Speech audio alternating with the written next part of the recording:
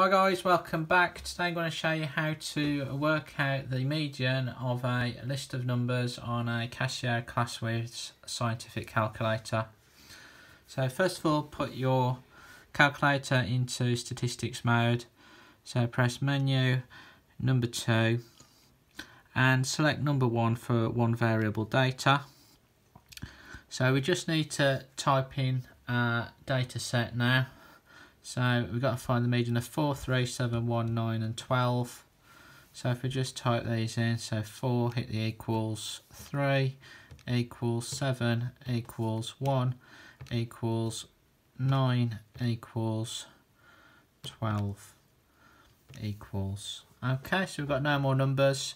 So we just then press the option key, and if we press number 3, we get all the statistical values. And we need to scroll down to the second page, and you can see the median, which is MED, which is 5.5.